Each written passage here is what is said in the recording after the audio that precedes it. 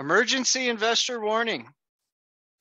Prepare for hyperinflation in food and energy costs in 2022.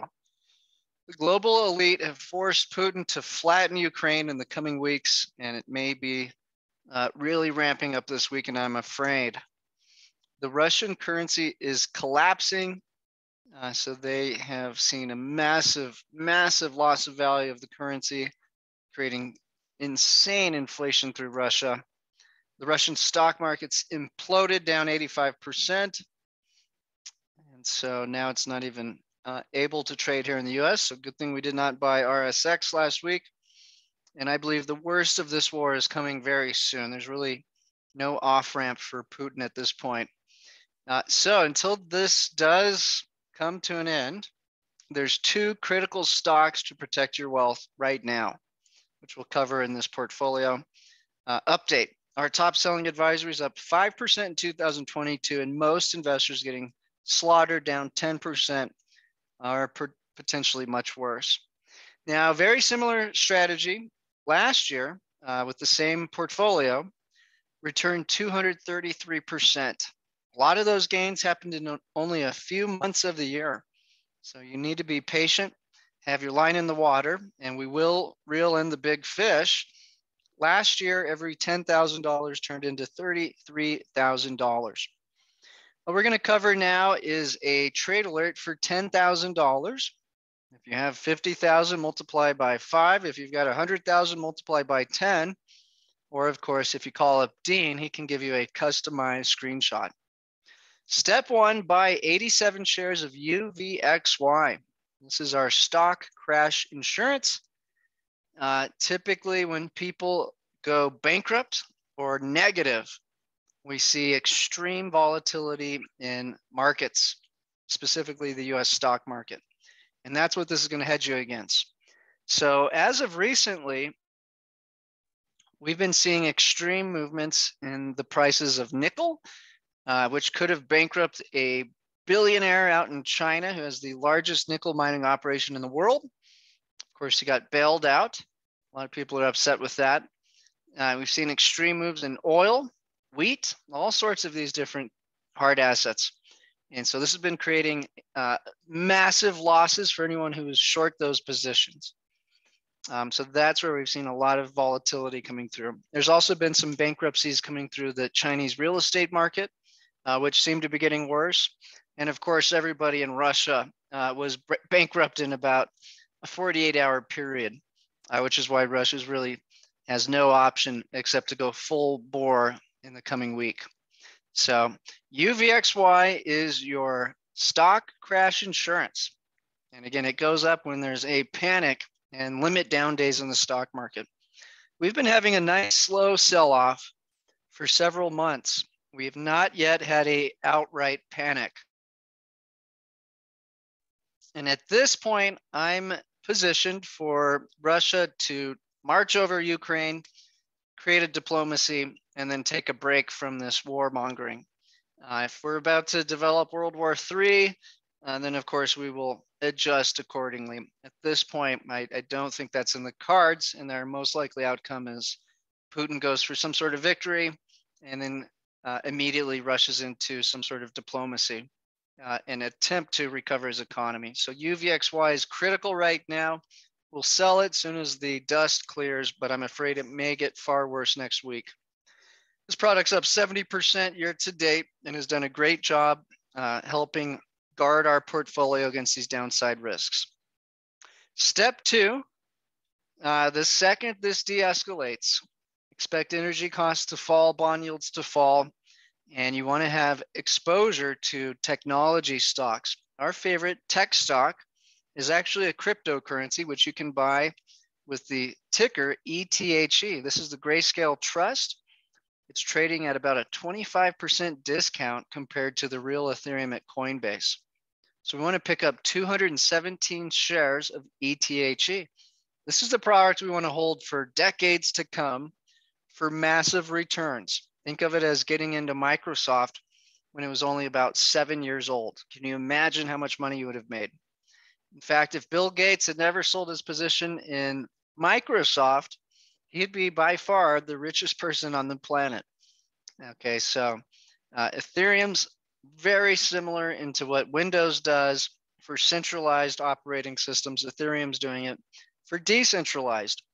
And this year's been a big sales pitch for why you want to get out of centralized systems as governments weaponize money.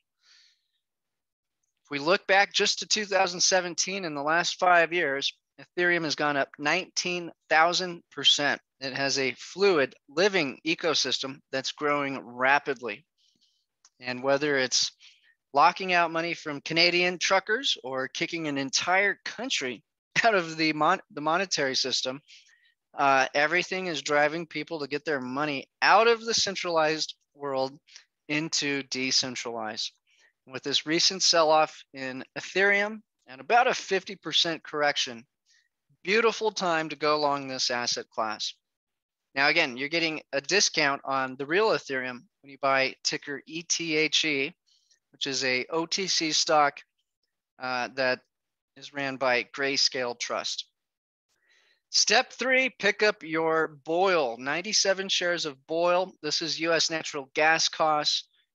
Europe's slowly getting their act together to cut off purchases from Russia, and they're going to start rerouting these orders to America. This is going to cause the price of natural gas to go up.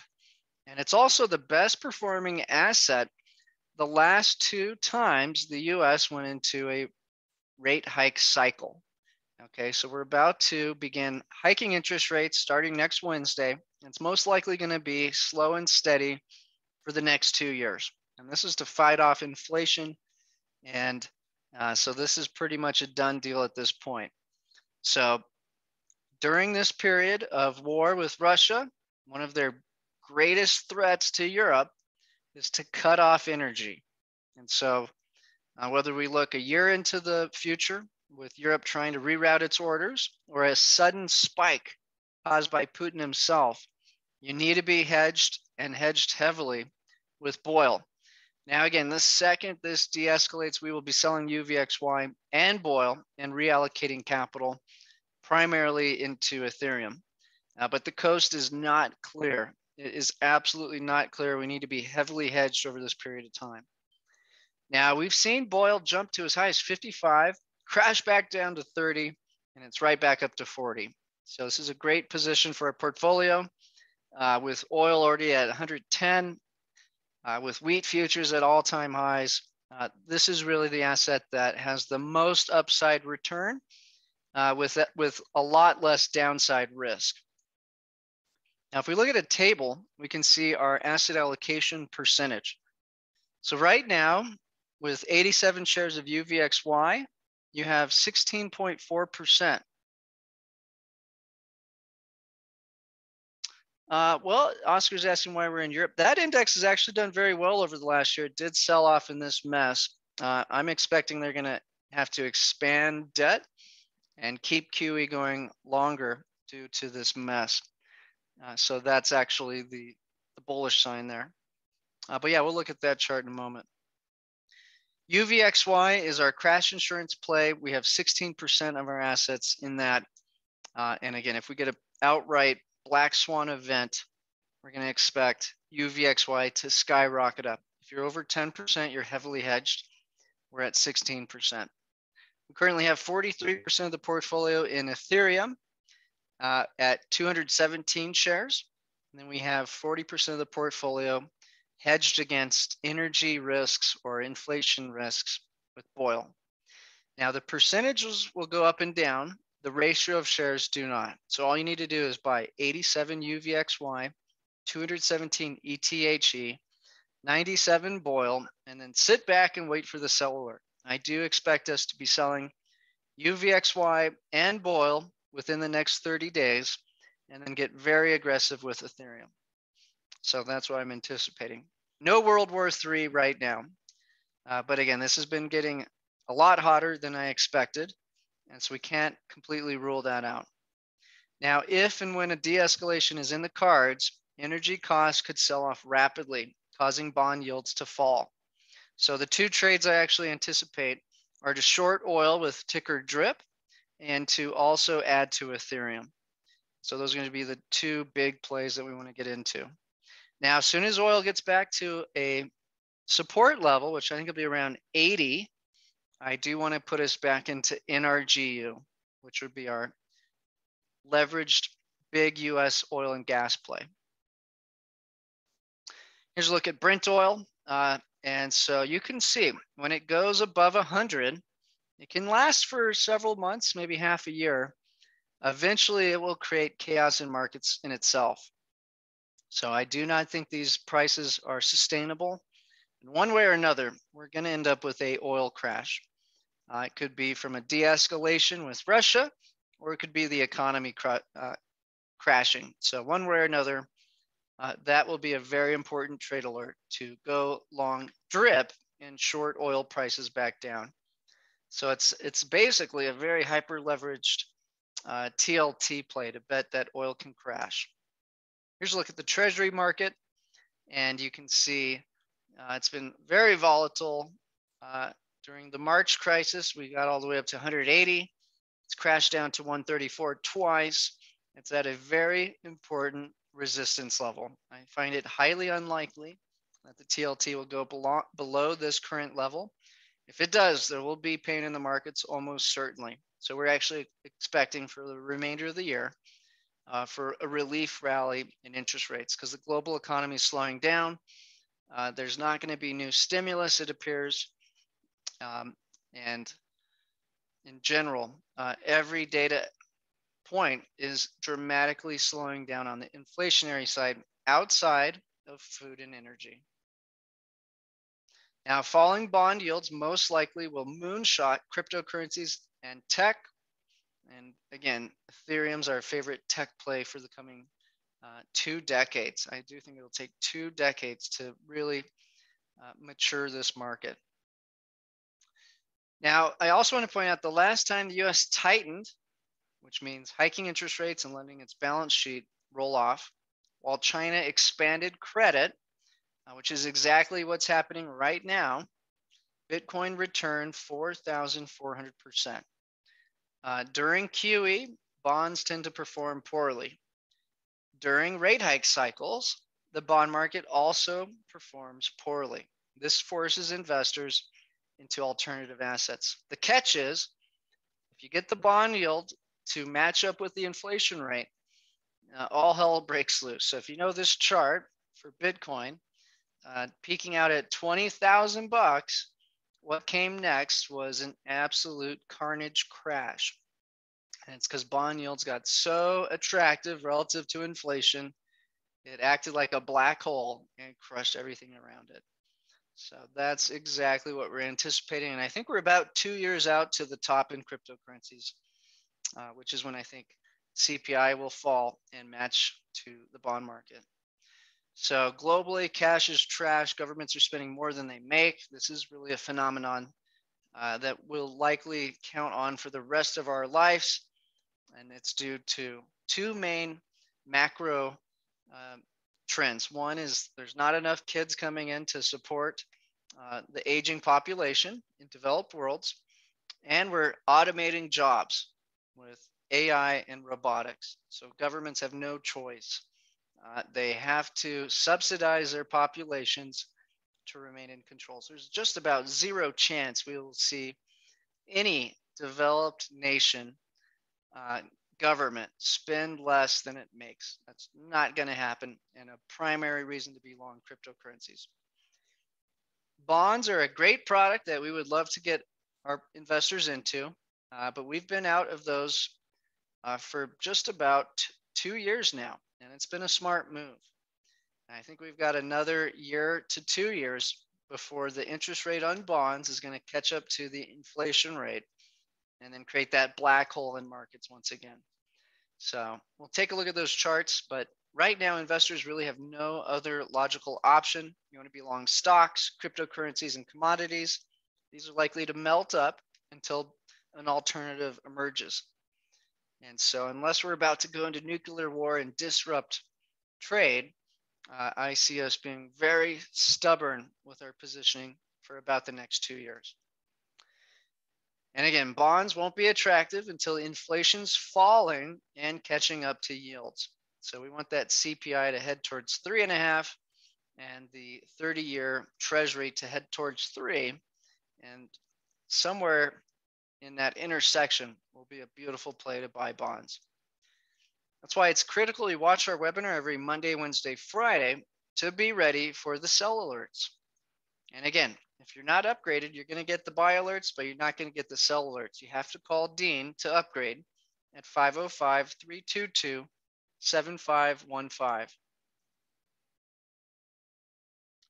John, yeah, I'm expecting an absolute melt up in Ethereum for the next 2 years. That we're very near the end of the bond volatility, which has been the root pain for tech stocks. We'll take a look at that chart in a minute.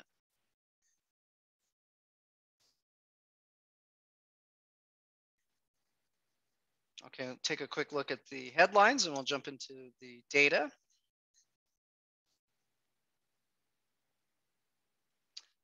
Just in, YouTube blocks all Russian state-funded media channels globally. Russia to ban Instagram from Monday. A third Russian major general has been killed in the war in Ukraine. Western intelligence estimates that around 20 major generals would have been committed to the military reinvasion of Ukraine, implying a relatively high casualty rate during the 2-week-long war. Biden says, make no mistake, inflation is largely the fault of Putin. I don't know who buys that, but they're certainly using the media to blame it on him. Now, I do admit that the inflation moving forward will be from this crisis, and that we will have to recalculate bond market and the CPI if this does not end in the next 30 days, or at least take a break. Bill Luby says the VIX has closed over 39 days in a row. When the VIX closes over 30 at least 5 days in a row, then closes under 30, forward SPX returns are very positive, 10 times normal in a week, 6 times in a month, 4 times in a quarter, and more than 2 times normal over the next year. In other words, he's saying this is a great time to be long stocks, assuming that, again, the VIX is going to come down, which would absolutely happen as soon as we have diplomacy between Ukraine and Russia. My fear is that there will be more pain before that occurs, because Ukraine just won't concede, and neither will Russia to any of their terms. Russia threatens to abandon American astronaut who's in space station. We've got Germany refusing to treat Russians in the hospital, all sorts of McCarthyism type behavior occurring right now. Jack Posobiec says we're now seeing the systemic deglobalization of the world economy in real time. Now, both sides are saying that there's going to be a false flag chemical or biological attack. So we will see if that's what escalates this next week or not. Also, for those of us long crypto, expect some more volatility. Russians are liquidating crypto in the United Arab Emirates to seek safe havens. Several clients are trying to liquidate billions of dollars. Ukraine's Kuleba, zero progress in talks with Russia Thursday. From Fidelity, despite all the churn and unsettling world news, earnings estimates for 2022 are holding up well. Even minus energy, the estimate is 7%. Earnings will be key for markets this year. Another 30,000 Bitcoins were taken off of Coinbase today. Everyone is talking about energy for good reason. Energy stocks seem to be a pure play if you are a structural inflation bull. Here we see the 5-year correlation between 24 different industry groups. Now, in my opinion, the energy play has been overdone. We played that for all of last year. We held through lots of volatility. In my expectation, and if we look at the blue line, you can see it's pretty overbought here. And so is the CPI. So I'm expecting, with the catalyst of a de-escalation, to see a rotation out of value back into growth, potentially for the next 9 months. And so we're getting ready to cut our energy plays, which we call value, and go big on our growth plays, which would be the triple Q, or GBTC or ETHE, depending on which product you're following in our program. And then we'll be right back as soon as we get that oil back down to 80 range. The US bond market's down 6.6% from its peak in August of 2020. This is now the longest, 581 days, and largest correction in bonds that we've seen in recent history. And this data is going back to 1996. So I'm predicting a relief rally in bonds probably for the rest of the year, and that this will benefit tech stocks and Ethereum and Bitcoin primarily. But I don't think we're at the bottom of bonds. I think it's going to take a full 2 years plus to get to the very bottom in the bond market cycle here. And so this will be potentially one of the longest bond market crashes in history, outside of what we saw through the 70s.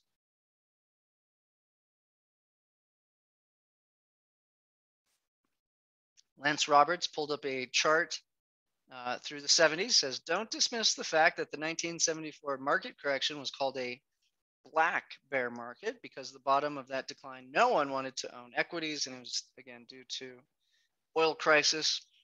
The energy costs must come down or it will create a recession. So we're monitoring that. It can take several months at these prices, but they must come back down. And so he's pointing out the oil embargo, the price controls, Nixon resignation, and this big stock market crash that went from 1972 and bottomed out in 1974.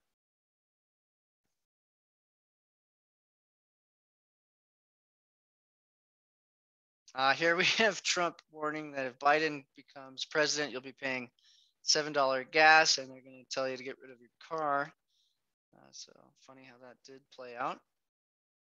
Russian Foreign Ministry says the CIA is coordinating with Ukrainian extremists to use chemicals against civilians and wants to put blame on us. So both sides are saying that. Is it time for value to shine again? Here is the periodic table for the 1940 to 1980 period. Large value, LV, and small value certainly dominated the leaderboard in those days. I continue to think that the 40s are an important analog to today, as well as the 60s. With the 40s, we had this huge debt ratio to GDP, and we're forced to do quantitative easing. And I believe that we will have to manage the bond market until that debt to GDP ratio has fallen significantly.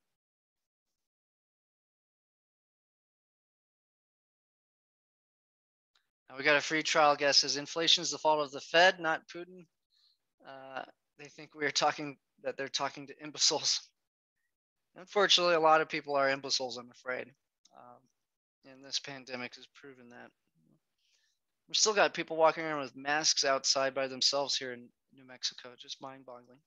Okay, so here's this little periodic table with the returns. So gold on the bottom of the leaderboard for all of the 40s, 50s, and 60s, but it had its reign during heavy inflation and extreme interest rate hikes from 72 to 76. Just kicked some serious butt. Before that, you were seeing the energy or the value stocks outperform for the 40s through the 60s. So we'll look at whether or not we think we can have sustainable inflation for a decade. I do not believe we will. So not super excited to go all in on gold and silver, even though it's been doing very well over the last year. So we'll take a look at gold and silver absolutely in this presentation.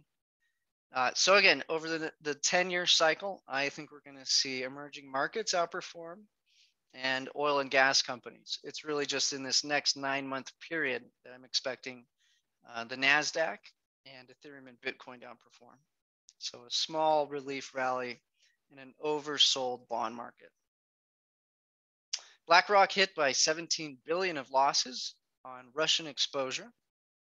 Here's an update on China. Okay, are you ready? This was a big one, your weekly thread on what's happening in Chinese markets. The nickel whale gets saved. A lot of people are furious about this. A good advertisement to get into DeFi, which is like Uniswap. That's where our private equity fund makes money, providing liquidity to people who don't want to mess around with centralized exchanges. Also, Coinbase just banned 25,000 wallets because they're Russian. Heck, even DuckDuckGo, which was supposed to be the non-censored search engine, is now censoring Russian data.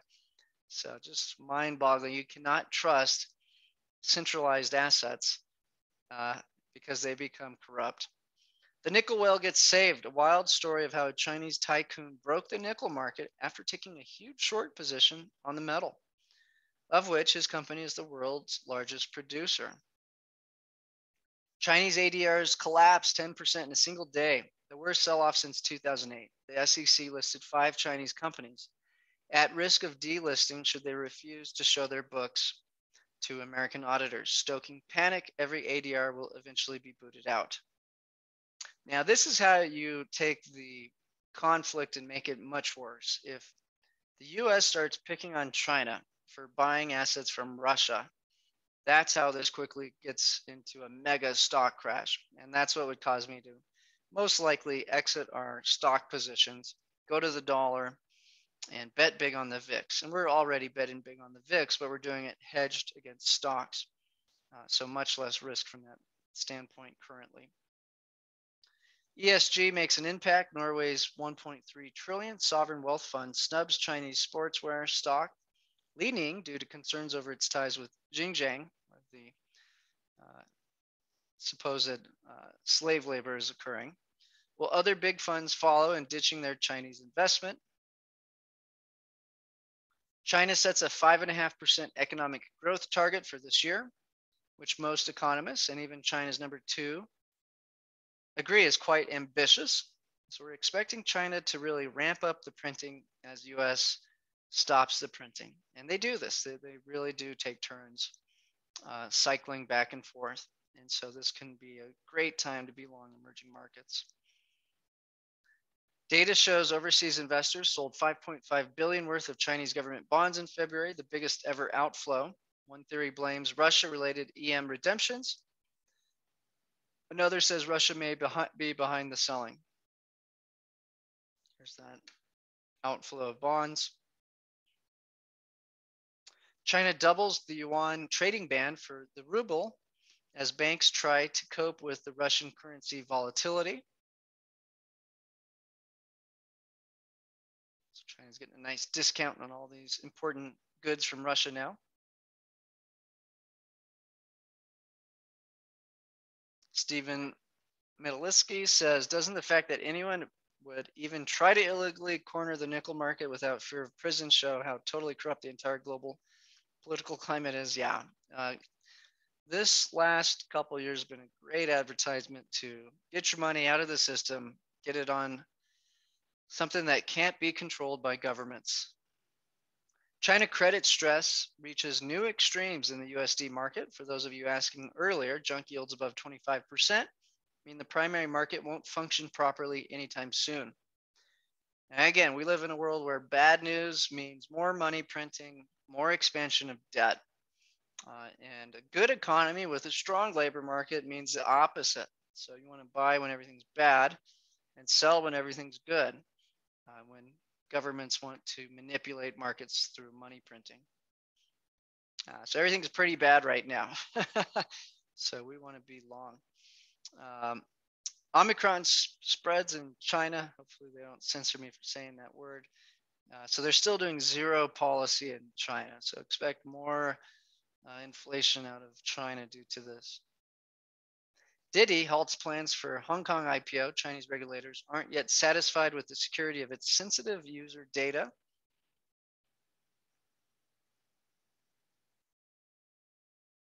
Now we just saw that they don't have this, but WHO advised Ukraine to destroy everything in their biolabs to prevent any spills. What exactly? Supposedly there's 20 biolabs there. What has the US been up to with all this bioweaponry across the entire globe. It's all coming to light.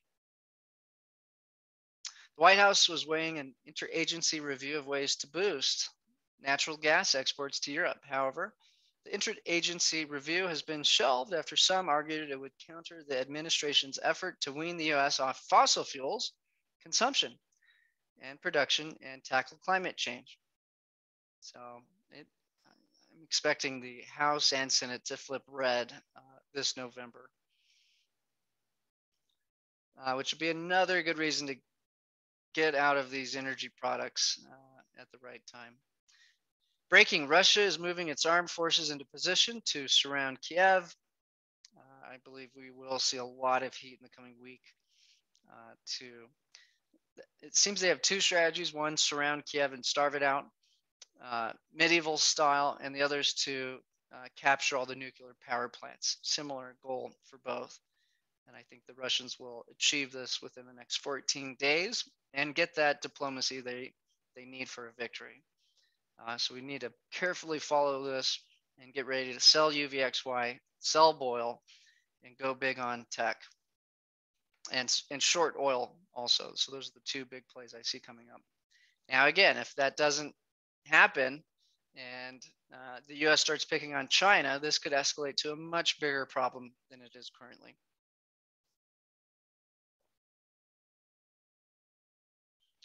This fellow has an interesting prediction. The Fed has backed themselves into a corner. If the Fed raises 50 basis points this month, it's the right move, but the S&P 500 gets killed.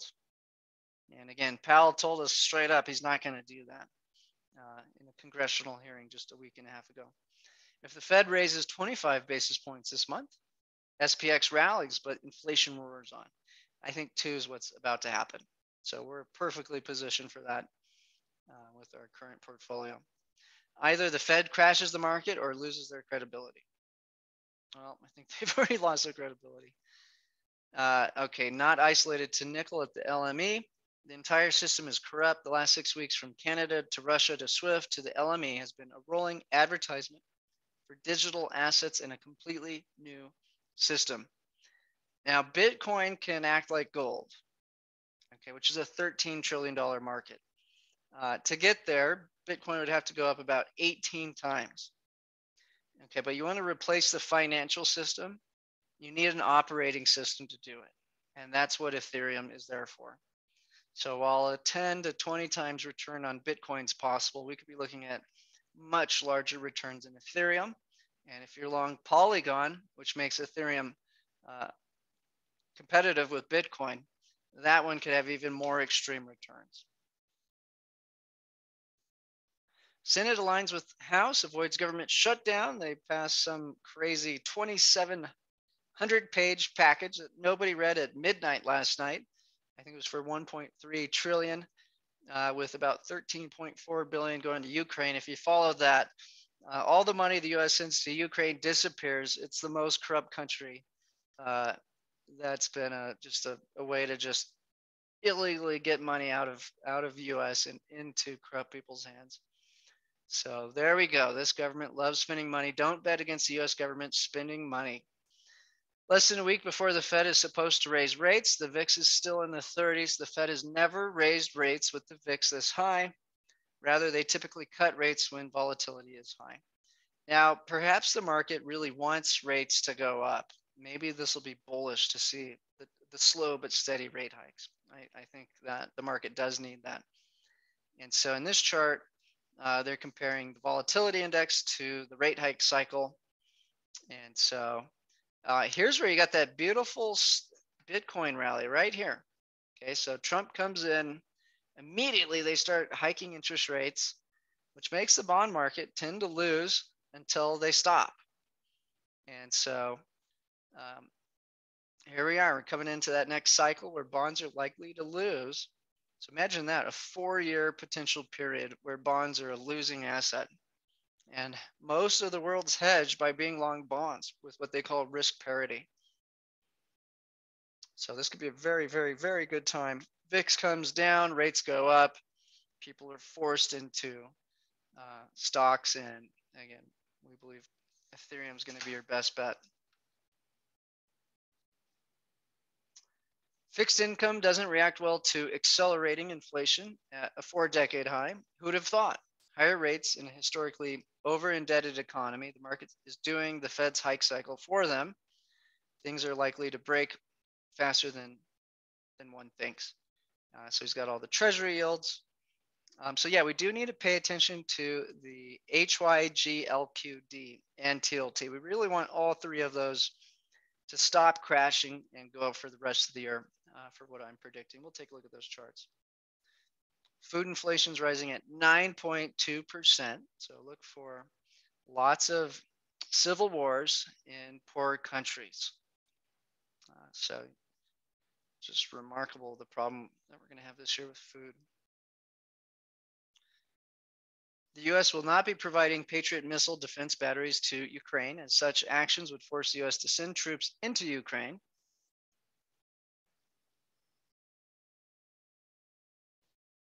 Lavrov says we're not planning to attack other countries. We didn't attack Ukraine in the first place. And there's no inflation. The rules are simple. They lie to us. We know they're lying. We know they're lying, but they keep lying to us, and we keep pretending to believe them. DuckDuckGo shows you can't back a non-ideological platform. It will always turn left-wing. Putin appears to have abandoned his Mark Rubio, super pro-war.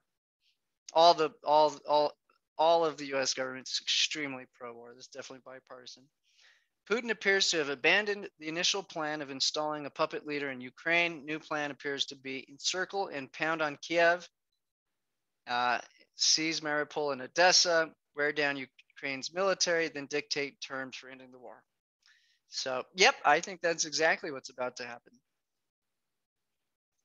Satellite photos show Russian convoy outside Kiev appears to have dispersed to surround areas. Russia's aim over the next 24 to 48 hours for Marco Rubio, complete the perimeter to encircle Ukraine troops in Chernihiv, link forces down in southeast of Ukraine to encircle resistance in Mariupol. In 15 days, they have over half of KIA's as they did in 10 years in Afghanistan. As you can see, they're encircling Ukraine here.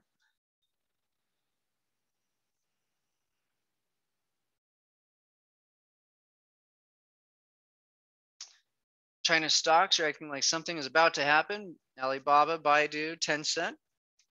Would Biden actually announce some sort of sanctions against China? If so, what are we trying to do?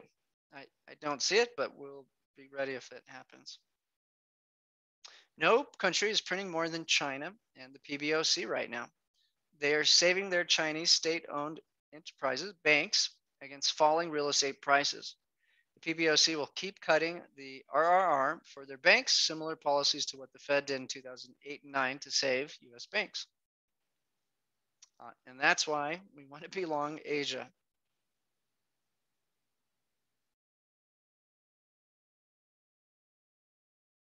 US is heading towards the digital dollar. Peter Zahan says Goldman Sachs, JP Morgan Chase just pulled out of Russia. Drug companies are among the very, very few left. Ukraine is a model for how Taiwan could respond if China violates the country's sovereignty by attacking, said a senior US defense official. Again, I don't see China invading Taiwan.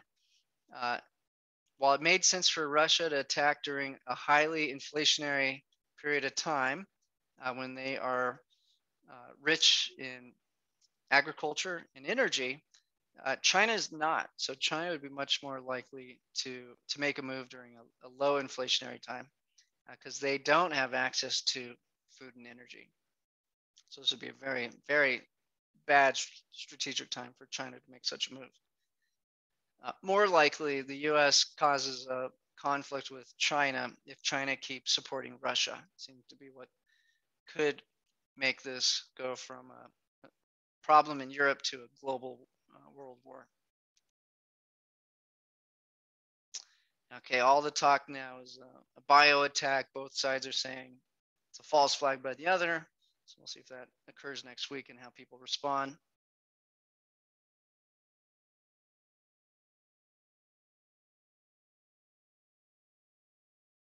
Here's the 10-year yield against inflation. So the red is where the inflation rates over the yield. And so you can see since the 60s, there's been very, very few times where bond yields were less than inflation. And so if you do look at the few times where it's pink, bond yields go up the whole time. Okay, so it's just not normal for the inflation rate to be way over the bond yield rate. But also note that you get a massive crash in the CPI when it gets to those extremes. So those bond yields will go up until the inflation turns a corner and it's going to fall off a cliff.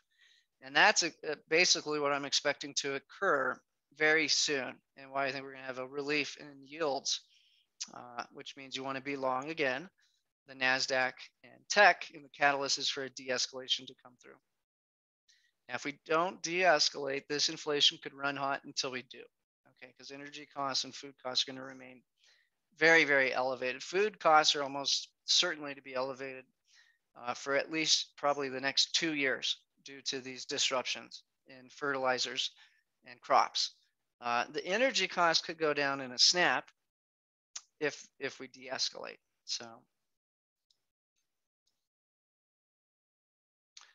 Joe Manchin says it makes no sense at all for us to import energy from hostile actors when we're blessed with an abundant supply of natural resources here at home. We must immediately increase our oil and gas production, and that means both the administration and industry must step up to the plate.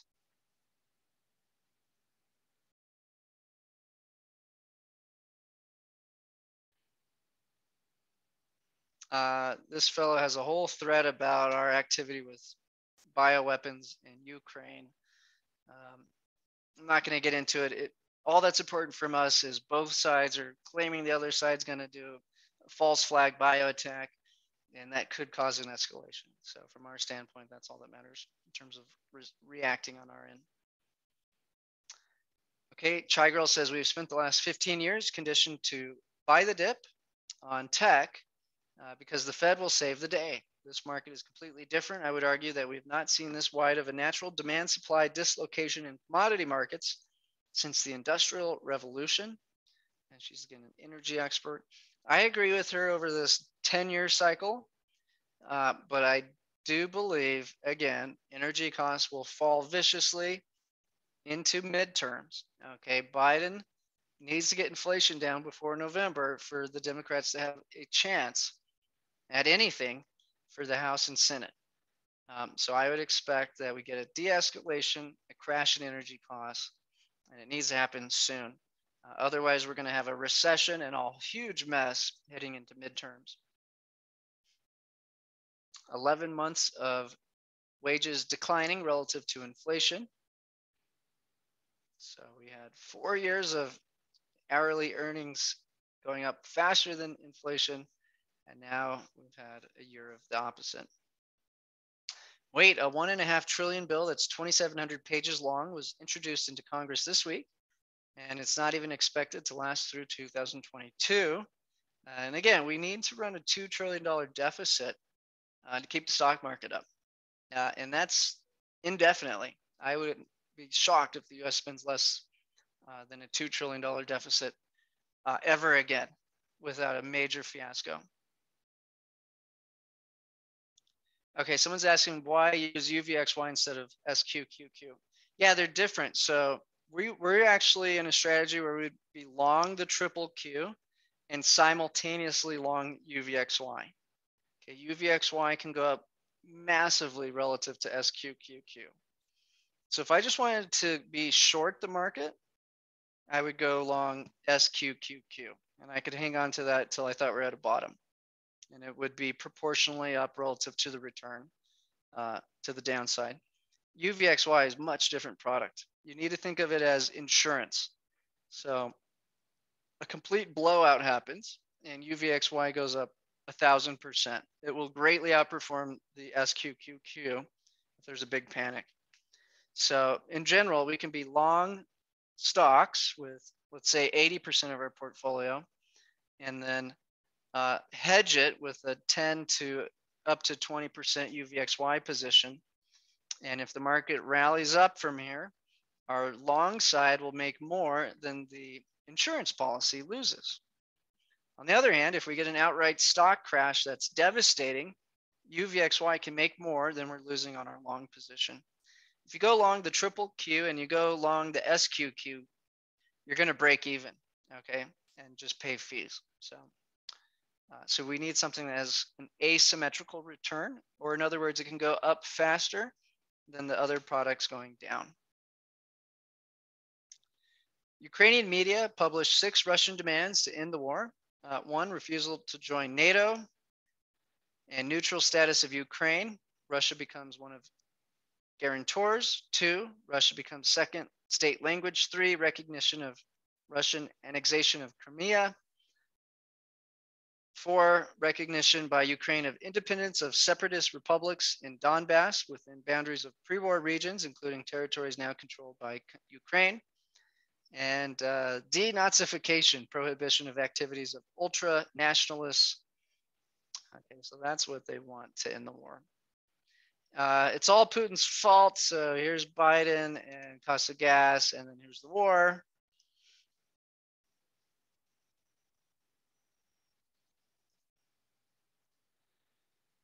China stocks trading in US tumble, down 10%. So here's a look at that. NASDAQ in China, it is massively down. And I think this is a great opportunity building into that position and expecting outperformance over a long time frame. We're looking at a decade cycle coming up. Mark Rubio, this guy drives me nuts, but he does publish a lot of good content here. Things will start to turn soon inside of Russia. The inability to import will be is going to be paralyzing the manufacturing sector. And as more businesses close, unemployment will quickly rise. Putin may be able to lie to them about Ukraine, but he won't be able to hide the truth about the economy. I'd agree with that. I think this has to come to a resolution in 30 days or less. So that's the time frame I'm seeing that we will exit UVXY boil, short oil with drip, and start building into our Ethereum play. And the only thing that would make me think otherwise is China gets involved. And then you have a true world war on our hands. And again, if we start to disrupt trade with China, the entire US corporate sector is going to collapse. So we would absolutely get out of stocks if it looks like we're going to really have a big conflict with China. I think it's very unlikely that occurs. I think we're going to get diplomacy, a resolution, and a period of peace in a much longer war that's coming at us. Natalie says, we've said it before, we'll say it again. It's better to have a volatile appreciating asset, Bitcoin, rather than a stable depreciating currency, the dollar. Huge. South Korea just elected a Bitcoin-friendly president overnight. Janet Yellen says, I don't expect a recession in the US.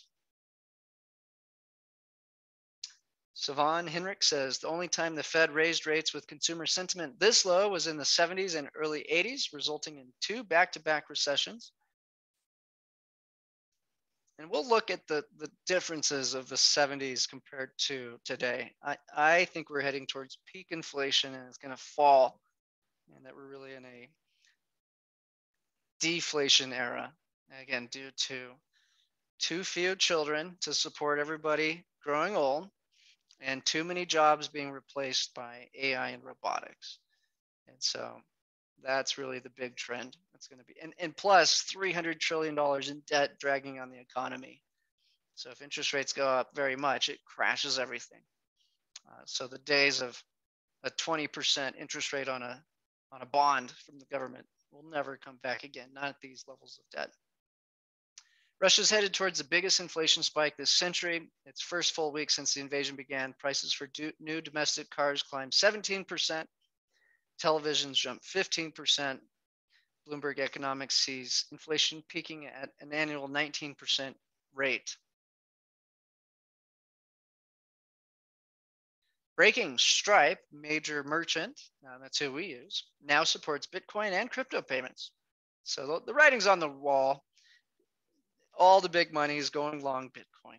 It's a beautiful product and it has a massive future ahead. And the latest executive order was not a problem, which came out this week from Biden.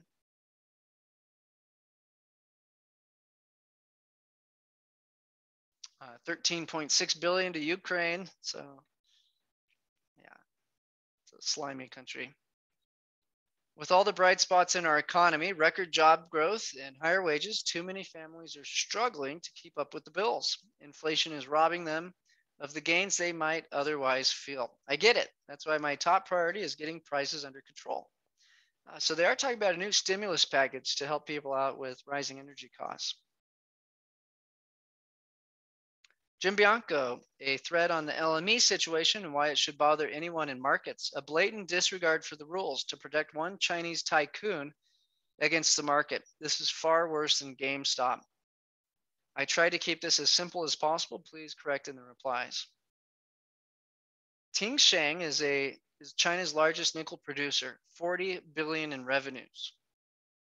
It is run by its founder, Wang Wangda. His moniker is Big Shot. Take that to mean he has a huge ego.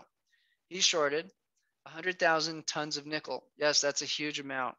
He was counseled to rein in this massive short, but he's a big shot and runs Tingsheng, so he knows better. In retrospect, this position was causing market imbalances. This imbalance often shows up when all markets are stressed, like they are with Russia invading Ukraine. The market moved against him enough to get a margin call. By all accounts, he simply said he did not want to pay for it. So the LME gave him a reprieve. In other words, the LME ignored its own rules. Why? Maybe because he's a big shot, a major player, and his broker was the state-owned China Construction Bank. And the LME is owned by the Hong Kong Stock Exchange. Hong Kong, as of 2020, is now part of China. When he was given his reprieve, the market had an offsides player that could be squeezed, so prices rocketed 250% to 100,000. At that point, he could not pay the margin. Not to worry, the LME halted trading and canceled trades back down to 50K. This got him back to mark-to-market level he could pay. So all those traders that correctly assessed the situation and went long in legitimate trades lost all their profits between 50 to 100,000. Now Big Shot wants to stay short, and the LME, which initially said nickel trading would restart tomorrow, put that on hold. Fear is the short imbalances still exist, and the price rockets back to 100,000 and doubles his margin. And then they have to cancel more trades. So they did shut that market down today. I think it's going to open back up Sunday.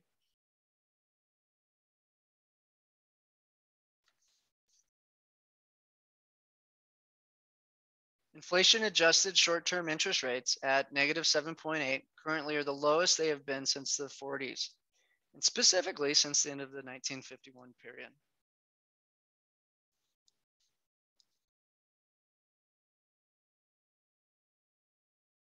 Even as someone who has been, and this is Lynn Alden, even as someone who has been on the rather inflationary camp for a few years, the war in Ukraine is likely to push inflation even higher than my pre-war base case has been.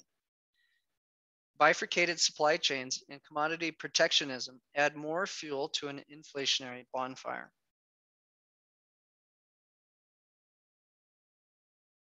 Here we see the performance of commodities during economic expansions. Commodities have done better during this expansion than all previous expansions. That doesn't mean it's coming to an end, but it does give some perspective on how big this rally has been. And again, Russia spiking oil to 134 was definitely not expected by most.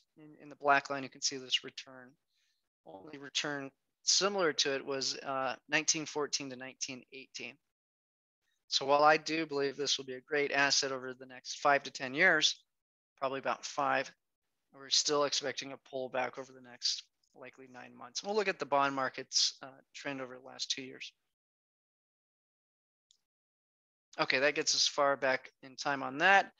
Okay, so let's look at the bond market. If we zoom out a bit, this is what they call a flattening of the yield curve.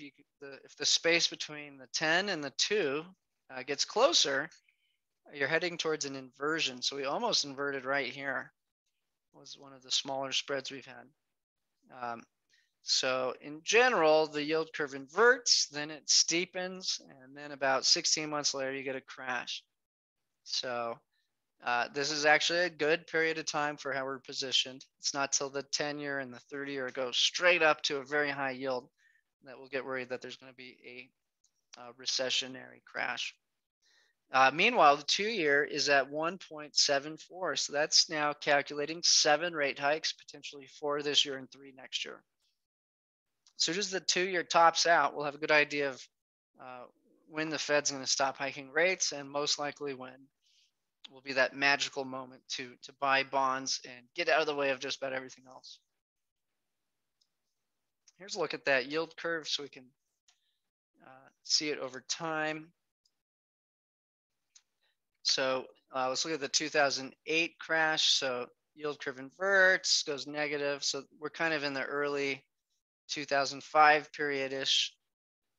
Okay, and then it stayed inverted for over a year, and then it started to steepen. So now the 2-year is staying flat, and the long end is going up. And then you get your big crash. Okay, same thing happened in the dot-com bubble. Same thing happened in the 90s crash. Okay, so it's been a pretty reliable indicator. And also it's showing the same in the 80s here. So we haven't inverted yet. We don't need to believe we're headed into a recession anytime soon. Probably about 2 years out from now. Okay, let's look at the yield curve now in this manner.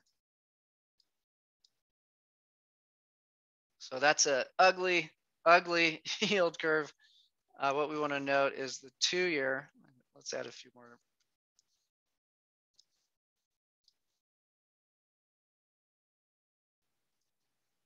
So we can see this 2-year has just been flying up. The inflation's been going up much more than anyone expected, causing the 2-year to go up. But the expectation for growth and inflation in the future has been not going up at the same pace. And we've actually inverted the 20 and 30-year. So very ugly long-term outlook in the bond market. Now here's what a healthy yield curve looks like. So if we go back to October of 2020, before Trump passed $1 trillion in stimulus and Biden $2 trillion, we didn't have the inflation problem at all. And you have this very healthy yield curve. Okay, so too much money printing caused this inflation and screwed up the bond market. Looks like the probability is a 25 basis point hike coming this Wednesday, and I think the markets will love it. 50 basis points would be a surprise at this point. The VIX future curve is in backwardation. It's at 30, very elevated. If this goes down, expect a melt up in stocks. They have not been able to push the VIX down though. So any more volatility, and this will get extreme backwardation and make UVXY go up. But yeah, we need moves over 2% right now to see big returns in UVXY. Okay, here's our 3 favorite cryptocurrencies. And so if we go from this view, we can see Bitcoin's been trading down 30% over this period. But Ethereum's up 52% and Polygon up 300%, up as much as 750. So it's more than 50% crash in Polygon. We've had a large, almost 50% decline in Ethereum and more like a 30% decline in Bitcoin. Now,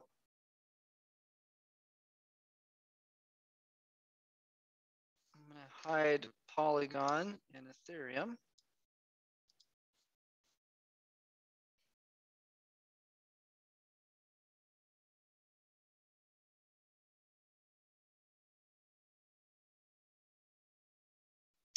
And so I just want to point out this level of volatility in Bitcoin is completely normal. And it's usually the beautiful time to get into it is after a big, long, nasty sell off. And so I've personally held through many 50% crashes in Bitcoin and believe this is a great time to go long this asset. Okay, reverse repo, 1.5 trillion. So still a ton of extra money sitting, being begged for by banks, which means the bond market shouldn't fall off a cliff while this is elevated. This chart, we're comparing being long spot oil with USO, natural gas spot out of North America with Boyle, or being long with leverage, the big US gas companies, the top 10 with NRGU. And if we zoom out to, let's say from here, we've seen for a small minute, natural gas outperformed on February 22nd, and it had a 50% crash. It's made back about 40% of that crash. NRGU has been a less volatile asset, up 82% over this period. And being long spot oil did not have nearly the return of either of these two assets, only up 27%. And we hit that peak price of, I think, 137 oil right about right here. So you can see Boyle has the potential to greatly outperform everything. But so far, we haven't rerouted US natural gas to Europe to save the day. They're planning on it. So Boyle could be a very nice performer over this next year, but I'll be selling it as soon as there's a de-escalation with Russia and Ukraine. This chart, we're looking at lumber futures relative to oil. And if there's a big crash in lumber futures, there's possibly a warning sign that the crash in oil is coming. So we're not seeing that at all, but they are trading quite correlated as of recently. Most likely the main catalyst to get oil down will be a strategic release reserve from China and the US. Maybe some more output from Iran if they can close the nuclear deal. And then the main one will be de-escalation. And I do think we'll get a pretty significant sell-off in oil. And we'll be buying back in the probably at 80. I may go as low as lower than 80, but I'll be very happy to pick up NRGU when oil's back to 80. This chart, we're comparing copper to gold. If gold's outperforming copper, that's predicting lower interest rates. And so right now, it absolutely is. It's been outperforming copper for quite some time. It's been a close race. If we zoom in a bit, we can see, especially in the last few days. So this is predicting lower yields, which is important for how we're positioned. In this chart, we're looking at yellow interest rates. If it's going up, rates are rising. Going down, rates are falling. Net, since let's go back to December when the tech wreck began. So in general, we can see the triple T interest rates went up, and the triple T is up 18%. NRGU, 3 times big oil and gas companies, up 143%. NASDAQ's down 18%. So do we think this trend will continue, or is it about to revert? And again, I believe, as you know, it's about to revert within the next 30 days. Okay, so here's the massive outperformance of emerging markets going up 400%, while the S&P 500 only returned 80%. Okay, so that's the type of outperformance I'm expecting from emerging markets over the next 5 to 10 years. Okay, so that's again, US is going to be in gridlock. We're not going to be spending nearly as much money. We're going to be running tight policy to fight inflation. China's doing the exact opposite. They don't have any inflation, and they have lots of room to expand credit. So that's the type of outperformance I'm expecting for EDC over this coming cycle.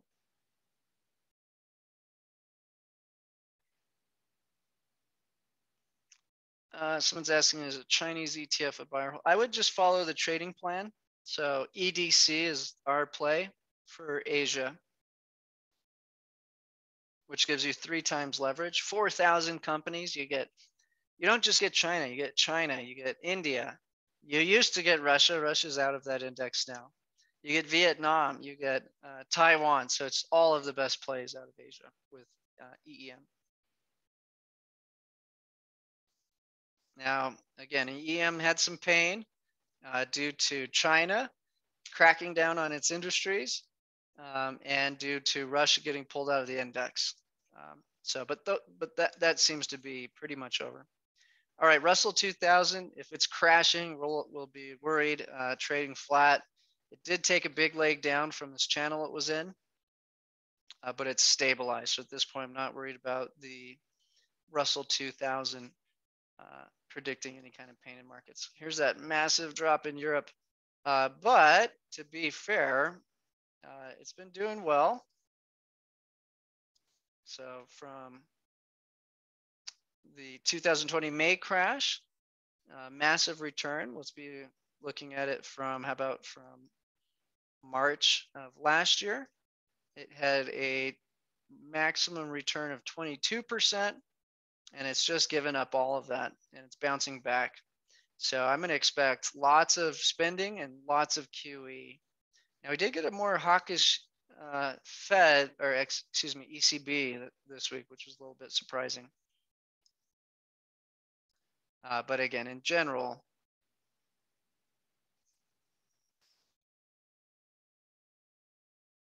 this should be a very good buying opportunity, unless we're about to head into World War III. Okay, DXY, I've zoomed out a bit so you can see just how low it can go. And so during that period where China outperformed the US markets by almost 10 to 1. With emerging markets, it was a little less than 10 to 1. If it was just Chinese stocks, it was. We got this very weak dollar. Okay. So we're really at the strong end of what the dollar can potentially do. And I believe it's going to fall for the next several years. The level I'm willing to bet it will fall to is 90 before I'd expect a strong bounce. So we basically want to be in the current positioning, betting on inflationary assets, stocks, commodities, cryptocurrencies, until the dollar hits 90. Once the dollar hits 90, I will go big on bonds, big on the dollar, and potentially big on the VIX, depending on the circumstances. I think that's about 2 years out. So I think we're about 2 years out to hit a move like that. Here's the Chinese currency zoomed out a bit. So you can see the Chinese currency is very, very strong. They have lots of room to expand credit against their ultra strong currency. Now, again, if this is going down, that means the Chinese currency is outperforming the dollar. So the dollar's been doing great. The Chinese yuan's been doing even better. Okay, so now we're looking at another wipeout in Tencent and Alibaba. So perhaps the pain is not over for emerging markets, but boy, oh boy, Alibaba's down something like 70% from its high. Let me zoom out a bit.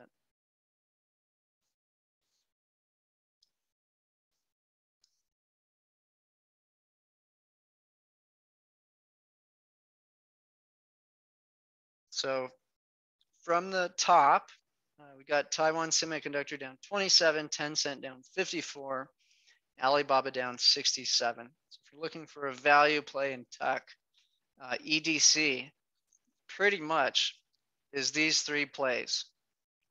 Much of that entire ETF are just those 3 mega companies.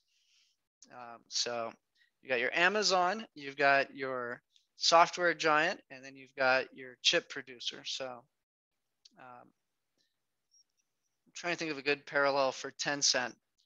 Alibaba's like Amazon, Taiwan Semiconductors like NVIDIA, and Tencent's just a massive, massive software company.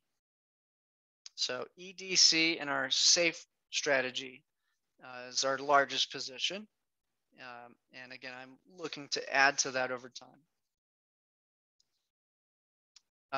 Toyota, we're keeping a close eye on, is the single important company representing the pain from this conflict through Europe and Japan.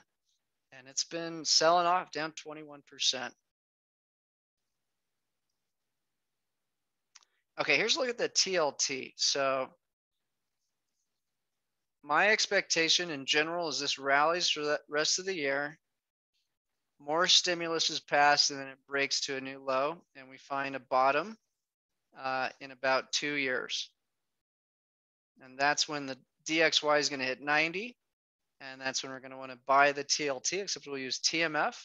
Want to buy the dollar, and interest rates will be very high. So we're expecting the yield curve to invert and then steepen, and then we go for potentially the big crash and massive gain in bonds, massive gain in the dollar, and a massive gain in the VIX. So again, I'm expecting that to be about 2 years out from today, unless we start picking a fight with China. Then that could definitely speed up that. So yeah, so look at this. It's been a bad time to be long bonds over this entire period. So if TLT is going down, yields are rising. Once again, we're expecting this to have a relief rally through midterms, pass more stimulus, and then crash it into 2024. So perhaps you get Trump or DeSantis takes the presidency and they plan a big crash in 2024. But I do expect a relief rally through midterms to the end of the year.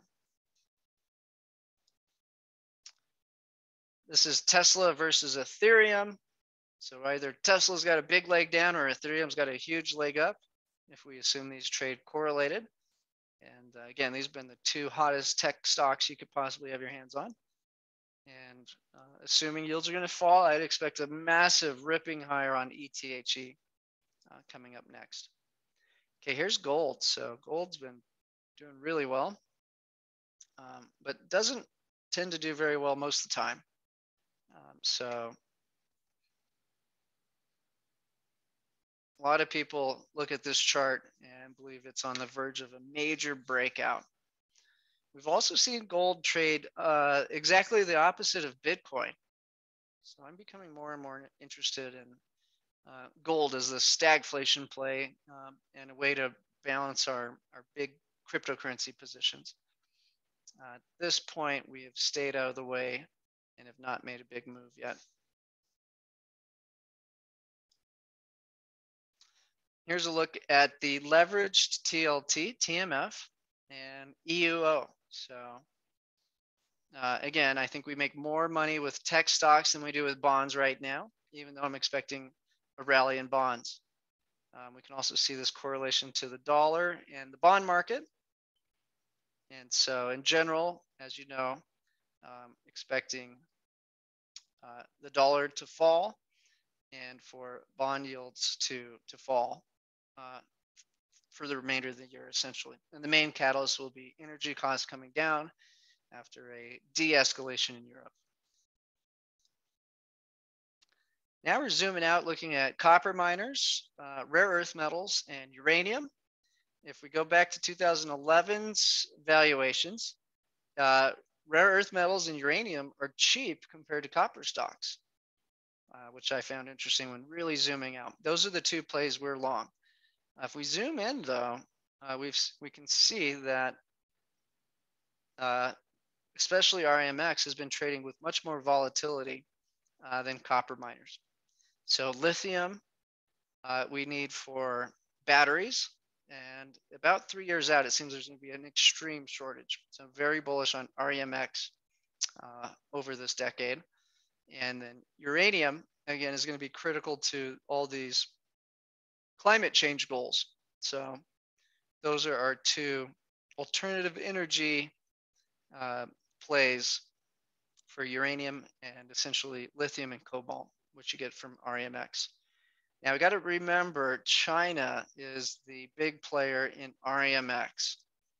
So one member asked me, do you think if we start to sanction China, would REMX go up? And the answer is no, because they're the ones producing that. So we'd want to look at an alternative uh, player to REMX, which there is. There is an American-based lithium ETF. So yeah, if we start to mess with China, this is going to get much worse. All right, here's the core inflation. I was predicting it would be less than 6.5, and sure enough, came in at 6.4. Now this is the inflation that strips out food and energy.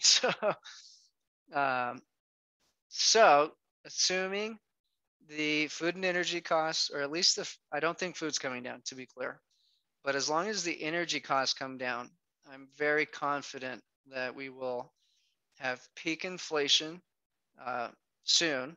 We may have to push forward our expectation of about as long as this conflict with Russia remains. But if that's the case, we're going to have a lot of dovish surprises, falling inflation. And again, this will be a moonshot event for growth assets, so tech, crypto. If this inflation remains sticky and too high, we've got big problems on our hands. And the Fed's going to probably have to go Paul Volcker on us and crash everything to fight inflation. So this is the print I wanted to see, and it's 0.1 less than I was hoping. I was going to be content if it was below 6.5. And again, got to realize this excludes food and energy. Okay, PPI seems to be flattening out. Jobs keep ripping in. Hard to trust the jobs data because they completely change it every month. So not following that too closely right now for interest rate expectations. The wage pressures continue, but not as high as inflation.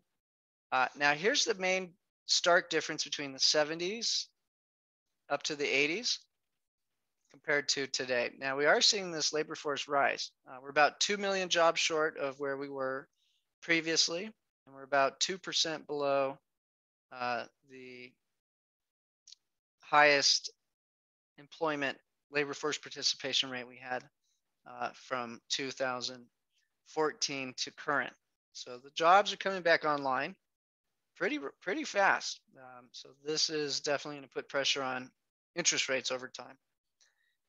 But the 70s is one of the highest growth of the labor force participation rate in US history, especially during this stretch. Okay, so to believe we're going to have a 70s of inflation and raising interest rates and negative returns on stocks and bonds over a decade, and a huge stretch for gold to be the best performing asset. We'd have to really believe that this trend can continue. And the data is not supporting that at all. In fact, we're having more people quit. There's more job openings than there are people looking for jobs at a record level. I think we're going to have a hard time keeping this trend up. But let's go ahead and look at the one-year trend. And it's going up. So this is headed in the right direction here.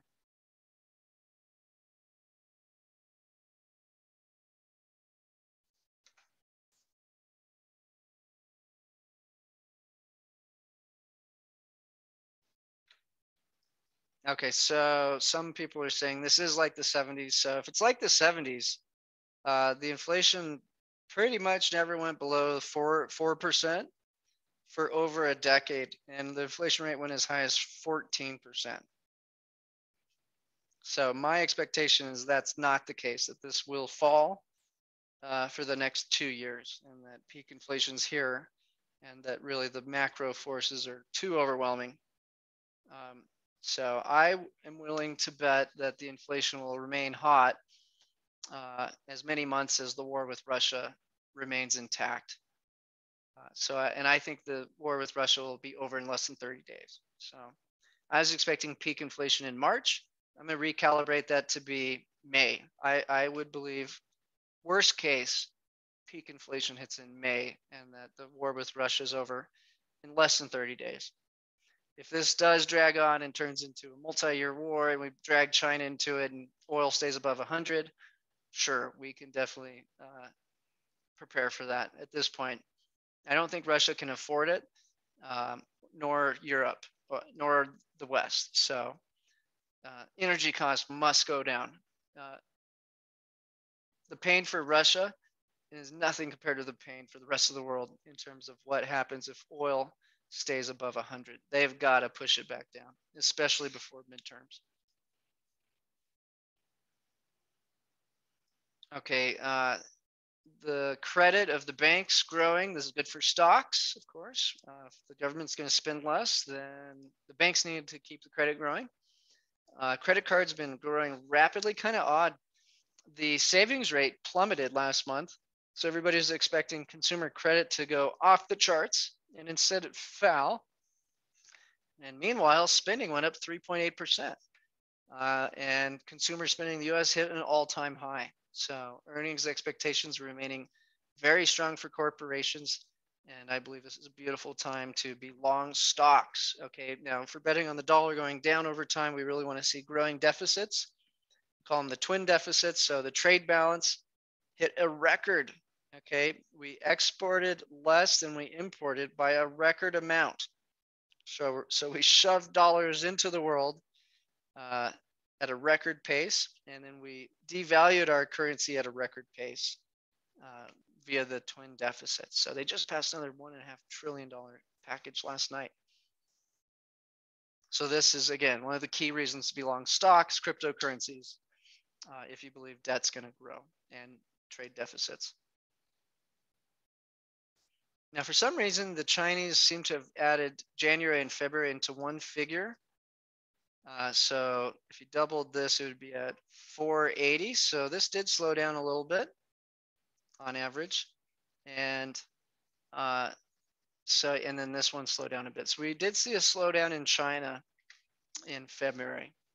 But again, they've set a target for 5.5% GDP, and they've got a collapsing real estate market. So expect them to ramp up spending as the U.S. slows down. All right, so the Fed's balance sheet has ended at $8.9 trillion. I was thinking it might hit 9. It stopped just short of that. So what comes next is 2 years of rate hikes. They'll probably allow the balance sheet to run off a little bit. And then you're going to get a crisis. And then they're going to do what? They're going to ramp this thing up to, next thing you know, it's going to be at $18 trillion. So the crooks in Congress. So yeah, let's look at that pattern. So again, they didn't really grow it very much over this period till you have a crisis. Then they magically double the federal balance sheet, try to run it flat for a little bit, get another crisis, and they jump it up another $1 trillion. And then they get another crisis, so they do another ridiculous $2 trillion. Then they let it run off here until you get a crisis, and then kaboom. And then we did the biggest jump in history. So from 4 trillion to 9 trillion. So they're going to let it tighten and run off, ruin the bond market, force everybody in stocks and cryptos, let the long end go up until it crashes everything. And then the crooks in Congress are going to go past the biggest spending bill in history again. And the central bank's going to buy it all. And next thing you know, a decade from today, the US balance sheet is going to be at $20 trillion, and Bitcoin and Ethereum is going to be priced so high, you won't even be able to believe it. And the same thing for Europe. So here's a look at the ECB's balance sheet doing a very similar move. It's highly correlated to the US. So they're just doing the same thing. All right, guys. So I hope you enjoyed today's show. We're about to review asset allocation and track records. But this is where your video ends if you're not a paid member. Upgrade now. There's 3 spots available at special pricing each day if you call Dean at 505-322-7515. That's 505-322-7515.